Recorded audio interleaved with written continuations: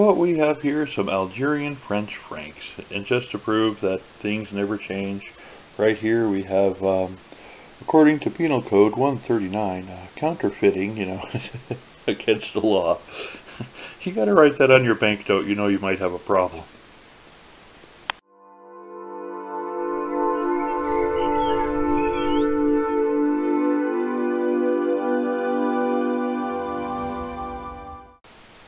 So can you see that watermark?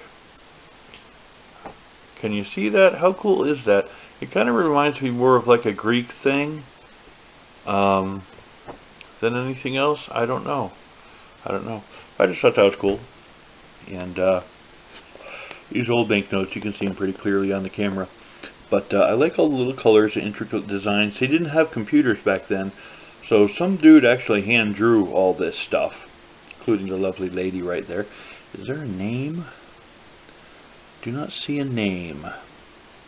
That's a bummer. But yeah, here's the front side.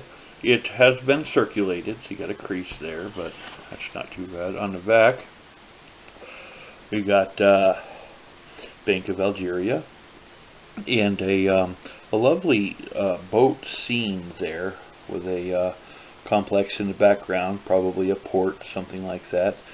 You have a vendor of Algerian spices right there. You got something written in Arabic. I don't understand Arabic, but I'm assuming it's saying Bank of Algeria. This is obviously 5 francs. It's a nice little bill,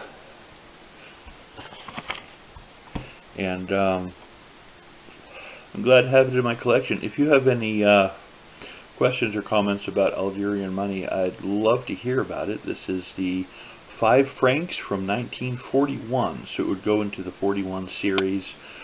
I'm assuming after World War II. I think that's when they gained independence. I'm not sure, but I'm pretty sure they have their own money now. So anyway, thanks for watching. I just thought I'd share this with you real quick. You have a wonderful day. I'll see you on the flip side.